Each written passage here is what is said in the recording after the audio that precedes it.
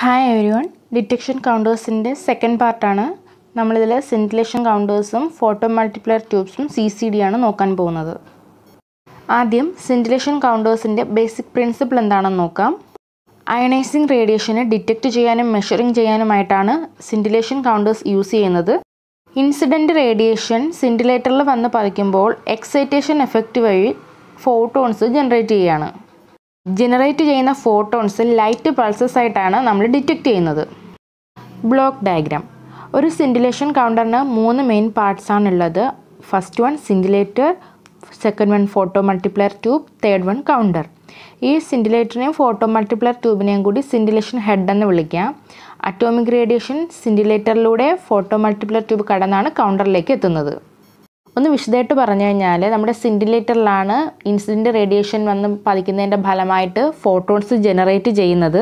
അതിന് കാരണം അവിടെയുള്ള ലൂമിനസെൻറ്റ് സ്കിൻറ്റിലേഷൻ മെറ്റീരിയലാണ്. ഫോട്ടോൺസ് ജനറേറ്റ് ചെയ്യുന്നതോടൊപ്പം തന്നെ അവിടെ കുറച്ച് ഫ്ലാഷ് ഓഫ് ലൈറ്റ്സും UV അല്ലെങ്കിൽ വിസിബിൾ ലൈറ്റും പ്രൊഡ്യൂസ് ചെയ്യുന്നുണ്ട്. ഈ പാർട്ട് ഫോട്ടോ ഡിറ്റക്ടർ അല്ലെങ്കിൽ ഫോട്ടോ മൾട്ടിപ്ലയർ ട്യൂബ് എന്നറിയപ്പെടുന്നു. അപ്പോൾ ഇങ്ങനെ ഉണ്ടായ ലൈറ്റിനെ ഇലക്ട്രിക് സിഗ്നലായിട്ട് കൺവേർട്ട് ചെയ്യുന്നതിനാണ് ഇലക്ട്രിക്കൽ കൗണ്ടർ ഉള്ളത്. Scintillation ഡിറ്റക്ടറിൻ്റെ പാർട്സ് എന്തൊക്കെയാണെന്ന് നോക്കാം. നമ്മുടെ റേഡിയോ ആക്റ്റീവ് സോഴ്സിൽ നിന്നാണ് നമ്മുടെ ഇൻകമിങ് ഫോട്ടോൺസ് സ്കിൻറ്റിലേറ്ററിൽ വന്ന് പതിക്കുന്നത്. സ്കിൻറ്റിലേറ്ററിൽ ഒരു സ്കിൻറ്റിലേറ്റിംഗ് ക്രിസ്റ്റൽ കാണും. മെയിൻലി സോഡിയം അയഡൈഡ് ആയിരിക്കും. താലിയം ചെറിയ അളവിൽ ഇതിനകത്തൊരു കണ്ടൻ്റായിട്ട് കാണപ്പെടുന്നു. തുടർന്നുണ്ടാകുന്ന സ്കിൻറ്റിലേഷൻ ഫോട്ടോൺസ് ഫോട്ടോ മൾട്ടിപ്ലയർ ട്യൂബിൻ്റെ ഫോട്ടോ കാഥോഡിൽ വന്ന് പതിക്കുന്നു. ഫോട്ടോ കാഥോഡിൽ നിന്നും ഇലക്ട്രോൺസ് ഡയനോഡ്സ് വഴി ഫോട്ടോ മൾട്ടിപ്ലയർ ട്യൂബിൻ്റെ ആനോഡ് പോർഷനിലെത്തുന്നു. ഇവിടെ വെച്ച് ഈ ഫോട്ടോ ഇലക്ട്രോൺസ് ഇലക്ട്രിക് സിഗ്നലായിട്ട് കൺവേർട്ട് ചെയ്യപ്പെടുകയാണ് ചെയ്യുന്നത്. അത് കൗണ്ടറിൽ ഡിറ്റക്റ്റും ചെയ്യുന്നു. ഈ പറഞ്ഞ കാര്യങ്ങളെ ഒന്ന് വ്യക്തമായിട്ട് മനസ്സിലാക്കാം. Sodium iodide, caesium iodide, cadmium tungstate, amorphous silicon തുടങ്ങിയ സ്കിൻറ്റിലേഷൻ മെറ്റീരിയൽസ് ആണ് നമ്മുടെ സ്കിൻറ്റിലേറ്ററിൽ ഉപയോഗിക്കുന്നത്. നമ്മുടെ ഇൻസിഡൻറ്റ് റേഡിയേഷൻ സ്കിൻറ്റിലേറ്ററിൽ വന്ന് പതിക്കുമ്പോൾ ഈ മെറ്റീരിയൽസായിട്ട് പ്രവർത്തിക്കുന്നതിൻ്റെ ഫലമായിട്ടാണ് അയണൈസ് ചെയ്യുന്നത്. തുടർന്ന് സ്കിൻറ്റിലേഷൻ ലൈറ്റ് പ്രൊഡ്യൂസ് ചെയ്യുന്നുണ്ട്. ഈ സ്കിൻറ്റിലേഷൻ ലൈറ്റിനെയാണ് നമ്മൾ ഡിറ്റക്റ്റ് ചെയ്യുകയും മെഷർ ചെയ്യുകയും ചെയ്യുന്നത്. ഈ സ്കിൻറ്റിലേഷൻ മെറ്റീരിയൽസിലുള്ള ക്രിസ്റ്റൽസ് എപ്പോഴാണോ ഇൻസിഡൻറ്റ് റേഡിയേഷനിൽ നിന്നുള്ള എനർജി അബ്സോർബ് ചെയ്യുന്നത്, ഗ്രൗണ്ട് സ്റ്റേറ്റിലുള്ള ഇലക്ട്രോൺസ് കണ്ടക്ഷൻ ബാൻഡിലേക്ക് ജമ്പ് ചെയ്യുന്നു. ഇനി എപ്പോഴാണോ ഈ ഇലക്ട്രോൺ തിരിച്ച് വാലൻസ് ബാൻഡിലേക്ക് റിട്ടേൺ ചെയ്യുന്നത്, അന്നേരം ഫോട്ടോണിനെ എമിറ്റ് ചെയ്യുന്നു. ഇങ്ങനെ ഉണ്ടാകുന്ന ഫോട്ടോൺസ് ക്രിസ്റ്റലുമായിട്ട് ഇൻട്രാക്ട് ചെയ്താണ് ഫോട്ടോ ഇലക്ട്രോൺസ് പ്രൊഡ്യൂസ് ചെയ്യുന്നത്. ഇങ്ങനെ ഉണ്ടാകുന്ന ഫോട്ടോ ഇലക്ട്രോൺസ് സ്കിൻറ്റിലേറ്ററിനകത്തുള്ള ഈ ക്രിസ്റ്റൽസിലൂടെ ട്രാവൽ ചെയ്ത് അവിടുത്തെ ക്രിസ്റ്റലിലെ ആറ്റംസിനെ അയണൈസ് ചെയ്യുന്നു. അതിൻ്റെ ഫലമായിട്ട് ഫ്ലാഷസ് ഓഫ് ലൈറ്റ് പ്രൊഡ്യൂസ് ചെയ്യുകയാണ്. ഇങ്ങനെ ഉണ്ടാകുന്ന ലൈറ്റ് UV ആകാം അല്ലെങ്കിൽ വിസിബിൾ ലൈറ്റ് ആകാം. ഈ ഫിനോമിനന് പറയുന്ന പേരാണ് ലൂമിനസെൻസ്. അബ്സോർബ് ചെയ്യുന്ന എനർജിയുടെ ചെറിയ പോർഷൻ മാത്രമേ ലൈറ്റായിട്ട് കൺവേർട്ട് ചെയ്യുന്നുള്ളൂ. ബാക്കി പോർഷൻസ് എല്ലാം ഹീറ്റായിട്ട് ഡിസിപ്പേറ്റ് ചെയ്യുകയാണ് ചെയ്യുന്നത്. PMTയുടെ ഫോട്ടോ കാഥോഡിലേക്ക് പതിക്കുന്ന ലോ എനർജി ഫോട്ടോൺസ് വീണ്ടും ഒത്തിരി ഫോട്ടോ ഇലക്ട്രോൺസിനെ എജക്റ്റ് ചെയ്യുന്നു. കാഥോഡിനും ഡയനോഡ്സിനും ഇടയിലായിട്ട് അപ്ലൈ ചെയ്യുന്ന പൊട്ടൻഷ്യൽ ഡിഫറൻസിൻ്റെ ഫലമായിട്ട് വീണ്ടും ഈ ഫോട്ടോ ഇലക്ട്രോൺസ് ആക്സിലറേറ്റ് ചെയ്തുകൊണ്ടേയിരിക്കുന്നു. 12ഓളം ഡയനോഡ്സ് ഇവിടെ കാണപ്പെടുന്നുണ്ട്. ഫോട്ടോ ഇലക്ട്രോൺസ് എപ്പോഴാണോ ആദ്യത്തെ ഡയനോഡിൽ സ്ട്രൈക്ക് ചെയ്യുന്നത്, അവിടെ വീണ്ടും ഇലക്ട്രോൺസ് സെക്കൻഡറി എമിഷൻ വഴി ഇജക്റ്റ് ചെയ്യുന്നു. കൂടുതൽ ഡയനോഡ്സുമായിട്ട് ഇൻട്രാക്ട് ചെയ്യുന്നതിൻ്റെ ഫലമായിട്ട് വീണ്ടും വീണ്ടും ഇലക്ട്രോൺസ് മൾട്ടിപ്ലൈ ചെയ്തുകൊണ്ടേയിരിക്കുന്നു. 10⁵നും 10⁹ ഇടയ്ക്കുള്ള ഒരു ഇലക്ട്രോൺ അവലാൻഷയിൽ എത്തിയതിന് ശേഷം ഇലക്ട്രോൺസ് കളക്ടർ പ്ലേറ്റിൽ എത്തുകയാണ്. ഇതാണ് നമ്മുടെ ആനോഡ്. ഇങ്ങനെ പ്രൊഡ്യൂസ് ചെയ്യുന്ന voltage pulse external pulse amplifying സർക്യൂട്ടുമായിട്ട് couple ചെയ്യുന്നു. ഇങ്ങനെ സിംഗിൾ അയണൈസിങ് പാർട്ടിക്കിളിൻ്റെ ഇനിഷ്യൽ എനർജി ഒരു സിംഗിൾ വോൾട്ടേജ് പൾസായിട്ട് ട്രാൻസ്ഫോം ചെയ്യപ്പെടുന്നു. ഇനിയൊരു റിലേഷൻ നോക്കാം. വരുന്ന റേഡിയേഷൻ്റെ എമൗണ്ട് ഇജക്റ്റ് ചെയ്യപ്പെടുന്ന നമ്പർ ഓഫ് ഇലക്ട്രോൺസിന് ഡയറക്റ്റ്ലി പ്രൊപ്പോർഷണൽ ആയിരിക്കും. ഇതുപോലെ amount of light absorbed energy absorbed from photon by ക്രിസ്റ്റലിന് directly proportional ആയിരിക്കും. ഇവ ഉണ്ടായ പൾസിൻ്റെ പീക്ക് പൊട്ടൻഷ്യലിന് ഡയറക്റ്റ്ലി പ്രൊപ്പോർഷണൽ ആയിരിക്കും. സ്കിൻറ്റിലേറ്റേഴ്സിന് ഇമ്പോർട്ടൻ്റ് ആയിട്ട് രണ്ട് ക്ലാസിഫിക്കേഷനാണുള്ളത്. ഇനോർഗാനിക് സ്കിൻറ്റിലേഴ്സ് എന്നും ഓർഗാനിക് സ്കിൻറ്റിലേറ്റേഴ്സ് എന്നും.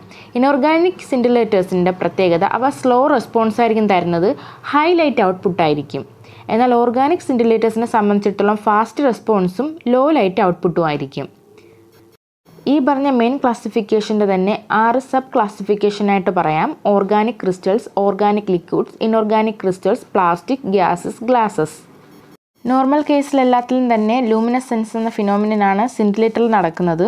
റേഡിയേഷൻ ഡിറ്റക്ട് ചെയ്യുന്ന സമയത്ത് 1 മൈക്രോ സെക്കൻഡിനേക്കാളും കുറവാണെന്നുണ്ടെങ്കിൽ അവിടെ നടക്കുന്ന ഫിനോമിനൻ ഫ്ലൂറസെൻസ് ആയിരിക്കും. അത് ഫാസ്റ്റ് ആയിരിക്കും. 1 മൈക്രോ സെക്കൻഡിനേക്കാളും കൂടുതൽ സമയം എടുത്തിട്ടാണ് ലൈറ്റ് എമിറ്റ് ചെയ്യുന്നതെങ്കിൽ അവിടെ നടക്കുന്ന ഫിനോമിനൻ ഫോസ്ഫോറസെൻസ് ആയിരിക്കും. ആ പ്രോസസ്സ് സ്ലോ ആയിരിക്കും. ഇനോർഗാനിക് സിൻറ്റിലേറ്റർ ക്രിസ്റ്റൽസ് റേഡിയേഷൻ അബ്സോർബ് ചെയ്യുമ്പോൾ വാലൻസ് ബാൻഡിലുള്ള ഇലക്ട്രോൺസ് കണ്ടക്ഷൻ ബാൻഡിലേക്ക് ജമ്പ് ചെയ്യുന്നു നമ്മൾ കണ്ടു കഴിഞ്ഞു. ഇത് തന്നെയാണ് ഇനോർഗാനിക് സിൻറ്റിലേറ്ററിൻ്റെയും ബേസ്. തിരിച്ച് ഡീഎക്സൈറ്റേഷൻ ചെയ്യുന്നത് ഫോട്ടോ എമിഷൻ നടത്തിയോ അല്ലെങ്കിൽ റേഡിയേഷൻലെസ് ട്രാൻസിഷൻ വഴിയോ ആയിരിക്കും. ലാർജ് ബാൻഡ് ഗ്യാപ്പ് ആണെന്നുണ്ടെങ്കിൽ സ്ലോ പ്രോസസ് ആയിരിക്കും, ഇൻസുലേറ്ററിനെ സൂചിപ്പിക്കുന്നു. മൈന്യൂട്ട് ബാൻഡ് ഗ്യാപ്പുള്ള കേസുകളിൽ കണ്ടക്ടേഴ്സിനായിരിക്കും സൂചിപ്പിക്കുക. ചില കേസുകൾ നമ്മൾ ഇമ്പ്യൂരിറ്റീസ് ആഡ് ചെയ്യുന്നുണ്ട്. ട്രാൻസിഷൻ റേറ്റ് ഇൻക്രീസ് ചെയ്യാനായിട്ടാണ് ഇങ്ങനെ ഇമ്പ്യൂരിറ്റീസ് ആഡ് ചെയ്യുന്നത്. ഇങ്ങനെ ആഡ് ചെയ്യുന്ന ഇമ്പ്യൂരിറ്റീസിനെ ആക്ടിവേറ്റേഴ്സ് എന്ന് പറയുന്നു. നോൺ ഡോപ്ഡ് സിൻറ്റിലേറ്ററിൻ്റെ കേസിൽ ടെമ്പറേച്ചർ ഡിക്രീസ് ചെയ്യുമ്പോൾ ലൈറ്റ് ഔട്ട്പുട്ട് ഇൻക്രീസ് ചെയ്യുന്നതായിട്ട് കാണാം. പ്യൂർ ക്രിസ്റ്റലിലാണെങ്കിൽ ലാർജ് ഓവർലാപ്പ് ആയിരിക്കും അബ്സോർപ്ഷൻ സ്പെക്ട്രയും എമിഷൻ സ്പെക്ട്രയും തമ്മിൽ. എന്നാൽ doped ക്രിസ്റ്റലിൽ energy of luminescence centre എന്ന് പറയുന്നത് എക്സൈറ്റേഷൻ എനർജിയെക്കാളും വളരെ കുറവായിരിക്കും. ഇതൊക്കെ ജസ്റ്റ് അറിഞ്ഞിരുന്നാൽ മതി കേട്ടോ. ഇപ്പോൾ പറഞ്ഞ കാര്യം ഒന്ന് ഡീറ്റെയിൽ ആയിട്ട് കൊടുത്തിരിക്കുകയാണ്. പ്യൂർ ക്രിസ്റ്റലിലാണ് നമ്മൾ ഇമ്പ്യൂരിറ്റീസ് അല്ലെങ്കിൽ ആക്ടിവേറ്റേഴ്സ് ആഡ് ചെയ്യുന്നത്. ഇത് എന്തിനാണ് ആഡ് ചെയ്യുന്നതെന്ന് വെച്ചാൽ തിരിച്ച് വാലൻസ് ബാൻഡിലേക്ക് റിട്ടേൺ ചെയ്യുന്ന ഇലക്ട്രോണിൻ്റെ പ്രോബബിലിറ്റി ഇംപ്രൂവ് ചെയ്യിക്കുന്നതിനാണ്.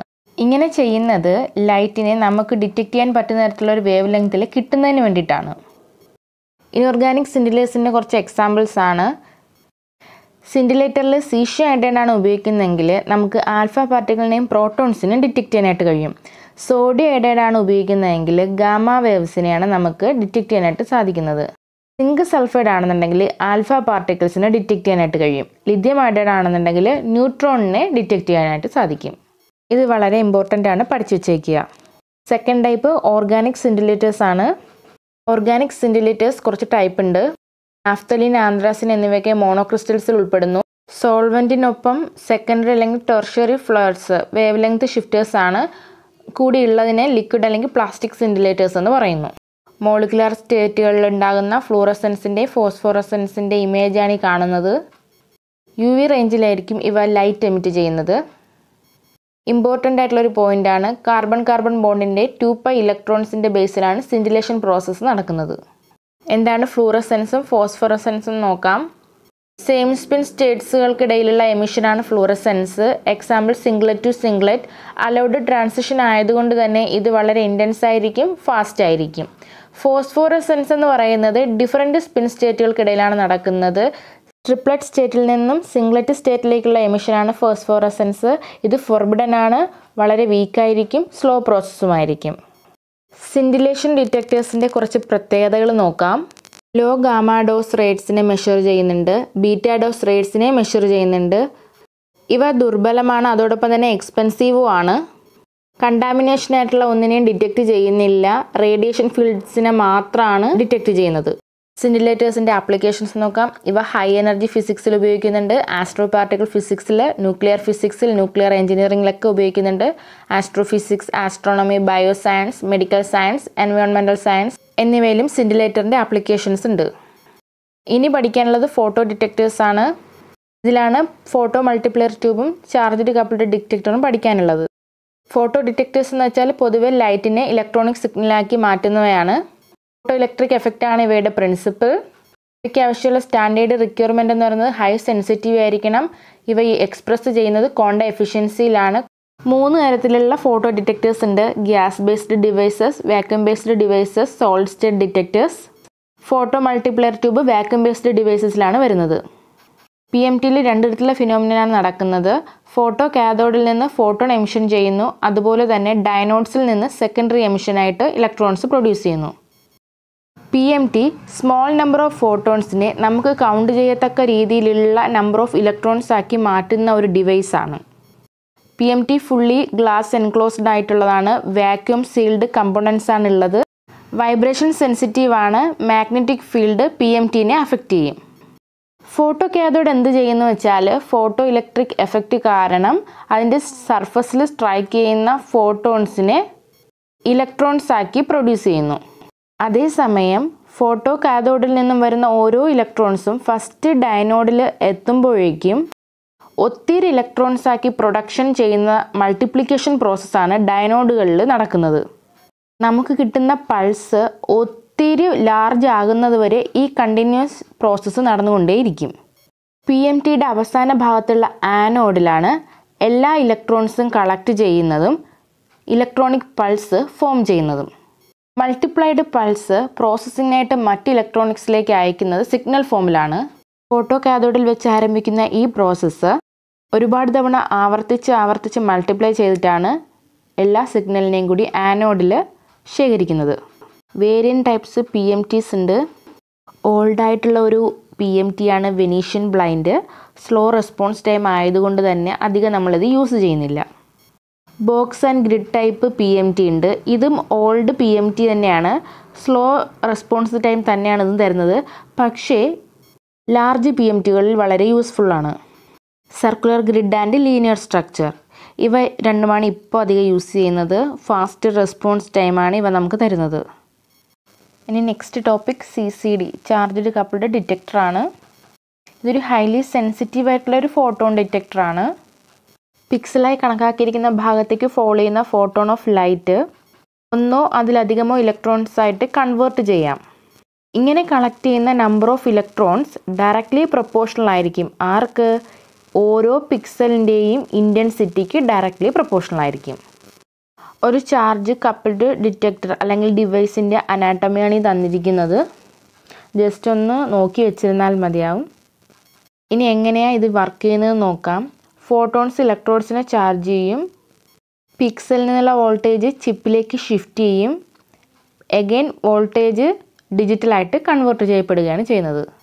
പിക്സൽസ് കൊണ്ടാണ് CCDs കംപ്രസ് ചെയ്തിരിക്കുന്നത്. പിക്സൽസ് എന്ന് വെച്ചാൽ കപ്പാസിറ്റേഴ്സ്. പിക്സൽസ് എന്ന് വെച്ചാൽ മെറ്റൽ ഓക്സൈഡ് സെമി കണ്ടക്ടേഴ്സ് ആണ്. ഇവ ഇലക്ട്രോൺ ചാർജസിനെ പൊട്ടൻഷ്യൽ വെല്ലിനകത്തേക്ക് അലോ ചെയ്യുകയും അവിടെ സ്റ്റോർ ചെയ്ത് വെക്കുകയാണ് ചെയ്യുന്നത്.